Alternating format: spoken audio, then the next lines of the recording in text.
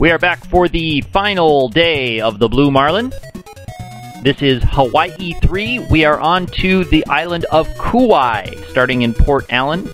We have visited a couple other islands. Kauai is a smaller island on the Hawaiian chain, and it's known in touristy circles as the more wild, outdoorsy kind of island to visit, where you do zip lining and volcano hikes. Not that you don't do those things on Maui and Oahu and the other islands, but it's a little bit more outdoorsy adventures than the resorty adventures, especially those on Oahu. As with the last few games in the Blue Marlin, the trolling sequences have been sped up to 4 times speed. The fish biting sequences are played at regular speed, and all game sound is added in post.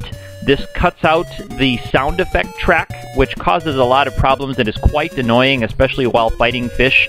The clinking of the reel gets quite annoying, and it cuts out an audio track of the game's fantastic music. And, of course, the sped-up trolling sequences would warp the music to being disgusting. And the boat motor sound effect also really hurts the quality of the music. So the music that you hear is just a mix of Blue Marlin tracks. This video is a little bit different in that when we get to the ending fanfare, when we finish the game, spoilers, I do beat the game in this video, I know it's quite long still, that audio will be left intact, but my commentary track will have the added music. Anyway, here's our first billfish. A 600-pound sailfish will not quite be enough to beat the last day of the game. The way this game works is the biggest billfish caught by any fisher person on any given tournament day wins that tournament day. Billfish in this game are blue marlin, black marlin, striped marlin, swordfish, and sailfish.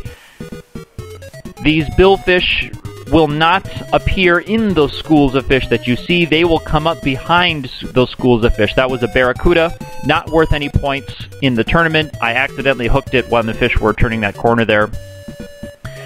This particular fish fight, I did speed up to double speed because it took me about 11 minutes of real-time fighting. It ends up being more than an hour of game time, as you can see the time ticking down there from... It's a little after 7 now, and the fight you'll see keeps ticking up. I got this fish close to the boat, but even with my maxed out physical stats as they are, my character didn't have the strength to keep up with the fish, and I didn't have the skill to bring the fish all the way in, but I did do my darndest, because this may have been the biggest billfish I have ever hooked in this game, and I've caught some 12 and 1300 pound billfish in my history with this game.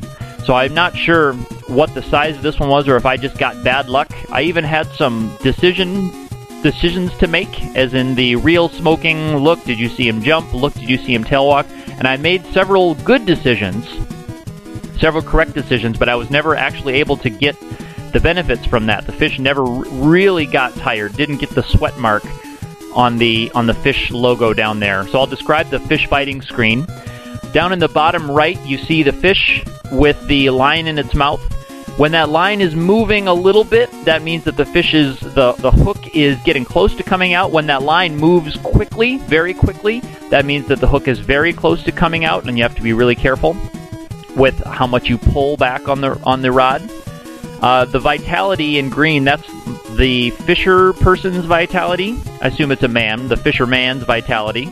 And the fish, when it gets tired, you'll see little sweat marks appear above the fish, the blue fish logo in the bottom of the screen. Of course, the line length is how far away the fish is from the boat. I have the line length set at 100 feet when I'm trolling, so that's the length that it starts whenever I hook a fish. The max you have is 512. If the fish gets to 512, then you run out of line and the fish gets away.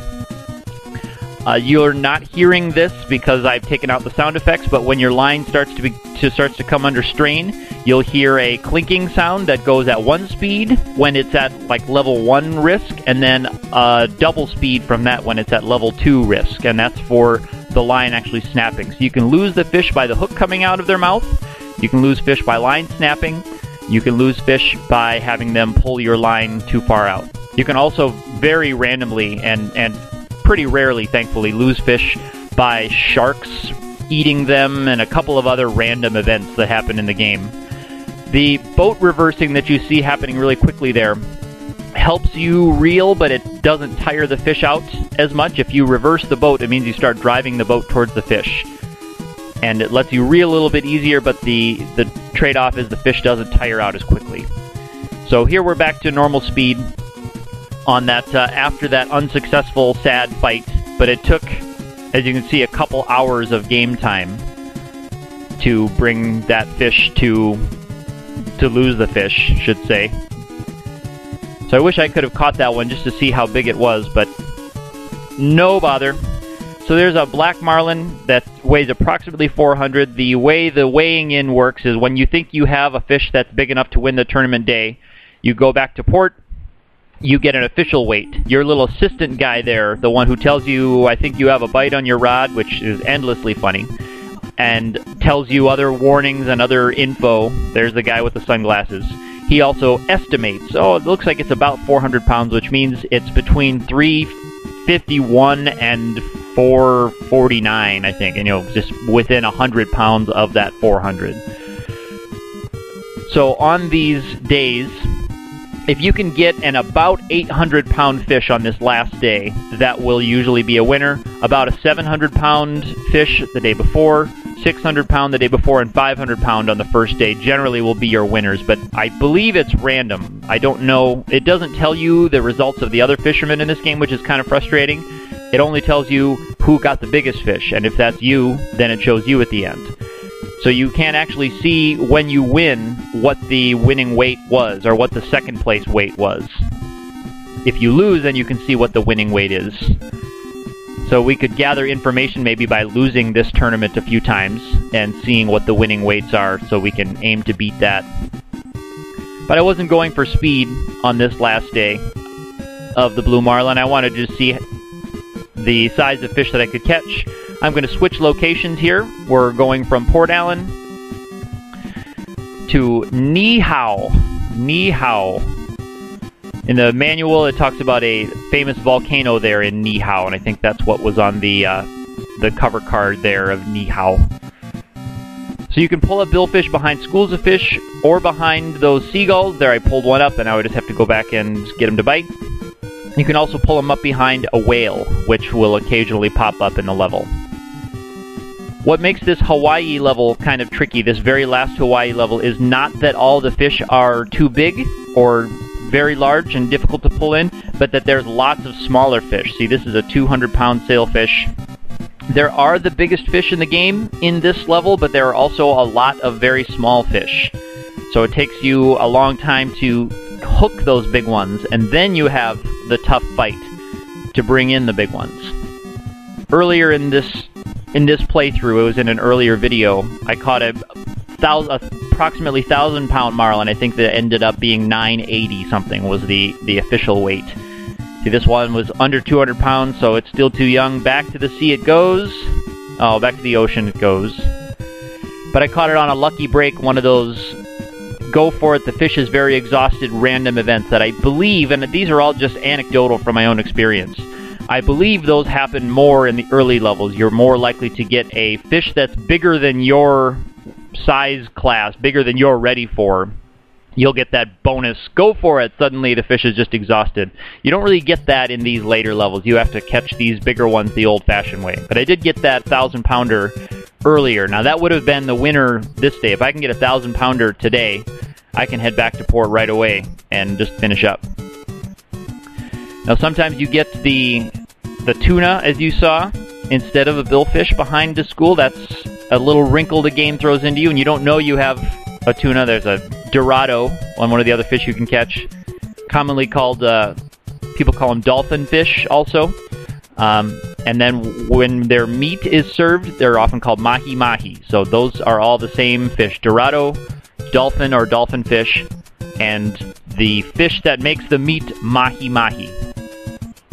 And then, of course, you saw the barracuda before, the tuna, and you can also hook sharks in this one. They're called white sharks in this game.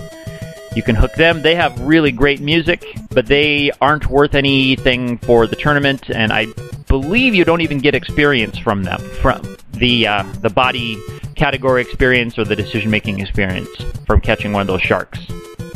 So like this one, I'm reversing the boat to help me reel a little bit easier so I can pull the fish in. You see the marlin, sometimes they will just jump like that randomly and pull out a length of line, and they seem to do it on a timer. They will, after so long of having them on, they will make a jump, and sometimes you'll get these random events where it'll say, wow, did you see a jump? Why did you see a tail walk? And you can make the choice of winding the reel, pull up the rod, doing nothing. There's a few other times where you can make choices. And you have a level of decision-making, basically. It's called your skill level. So you would think that those events were random, a 50-50 shot, but they are not. They're not random. Here we got to go for it. The fish is very exhausted. You'd think there would be a random coin flip, but it seems that the better you are at that skill, the more likely you are to get those decisions correct. So there must be some internal metric where sometimes neither choice is right just because you're not skilled in that. And you only get skill points. There's a 900-pound blue marlin. That could be our day winner, but we're going to finish out the day to see how big a fish we can catch. So that's a really tough area to gain levels in because you have to make correct choices to gain points in that area. But it's tough to make those correct choices when you're not skilled in it. Here's a go for it. The fish is exhausted too. So that's one stat that I do not max out in this game in this particular playthrough because it just takes too long. I've got my body strength and muscle power. Both of them have to do with your physical ability to actually hoist fish in and to keep your endurance up. And you gain points in that based on the number of fish you catch and the size of fish you catch. So there's a billfish behind a school. Sometimes they will just randomly pop up like that, but generally you have to get your lure behind a school. In the manual, and this was endlessly frustrating when I was a kid, it didn't explain that you have to put your lure behind a school to pull them up. It says, watch for marlin behind schools of fish, and I believe that was because of a poor translation in the manual. They didn't quite get that instruction correct. I don't think they meant to hide that from players. I just think that whoever was translating it from Japanese to English didn't quite get that translated correctly. Here we're going to go from Niihau over to Nawiliwili. I'm not sure I got that right. Actually, I'm fairly certain I got that wrong. These Hawaiian names are not very good for me. And this is a really tricky level layout, as you can see. Part of what makes these last levels more challenging is not the more small fish and larger size fish. It's the level layouts. There's more obstacles, there's less open water to just drive around in, and very sillily, I just kind of drive around this level for the rest of the time. When I should just head back to another level. But I did want to explore all of these.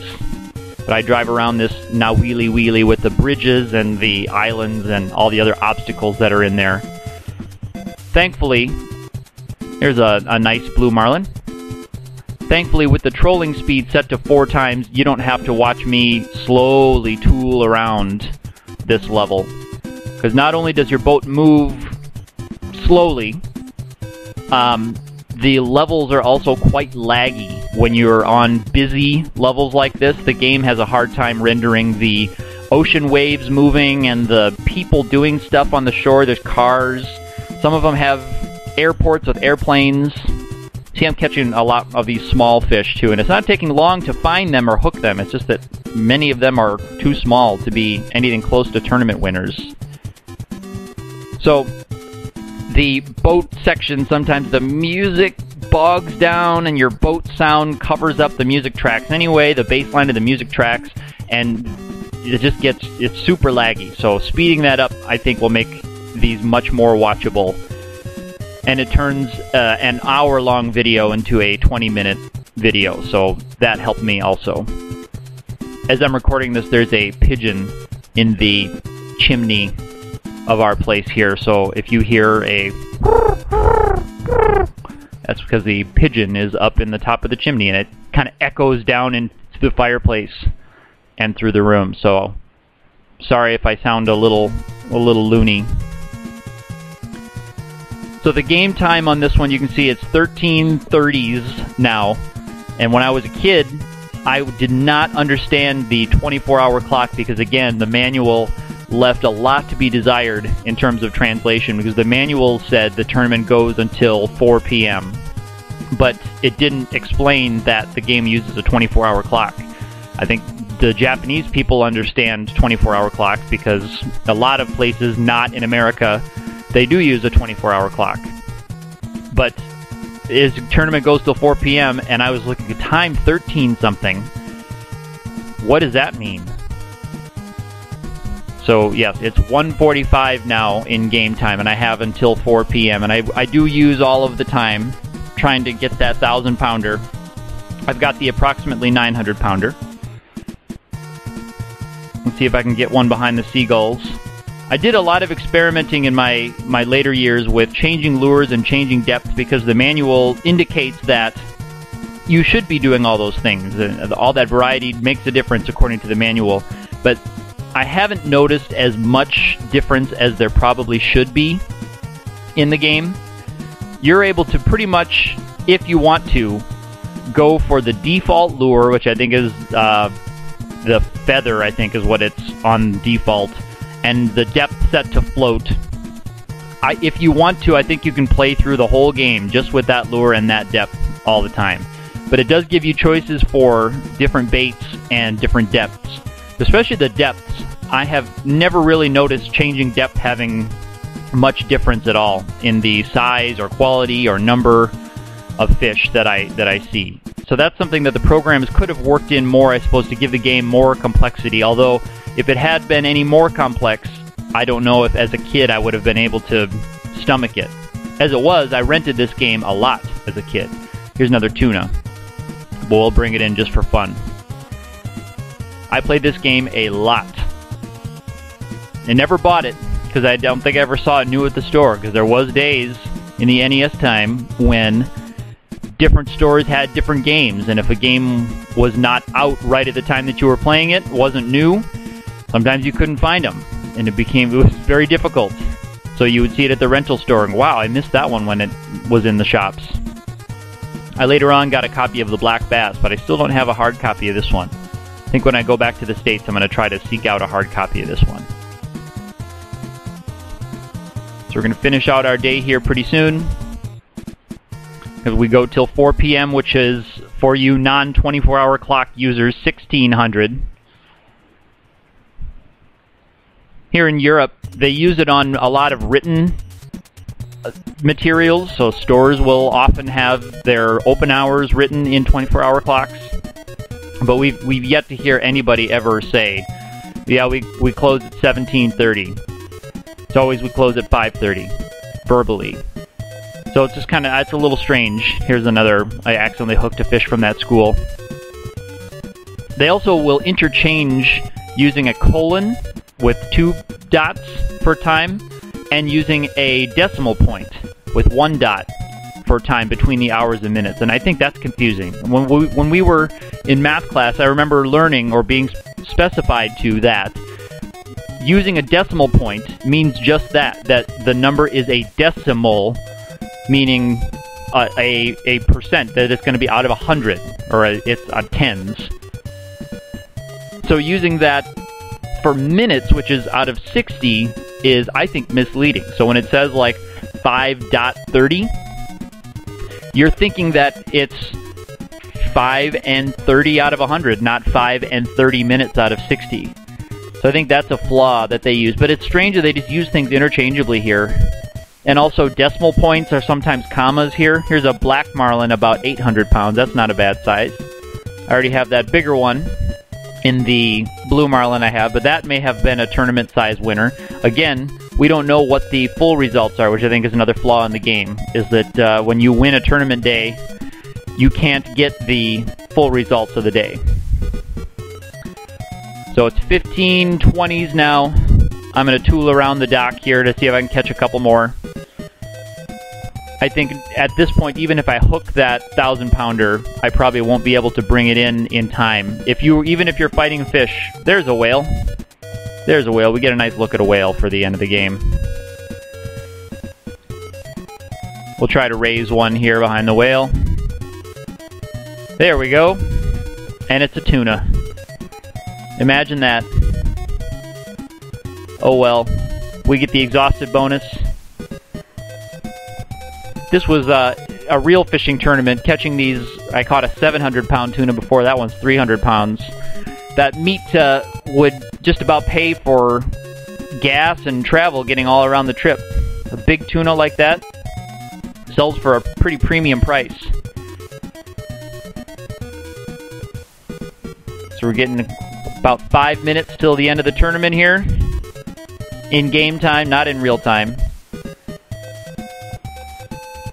And the last fish I'll catch is going to be this Dorado. Isn't that nice? And I get to see another whale, but I drive him into the waves, banging on the wall. Here we go. We're going to weigh in, and we're going to see our ending music.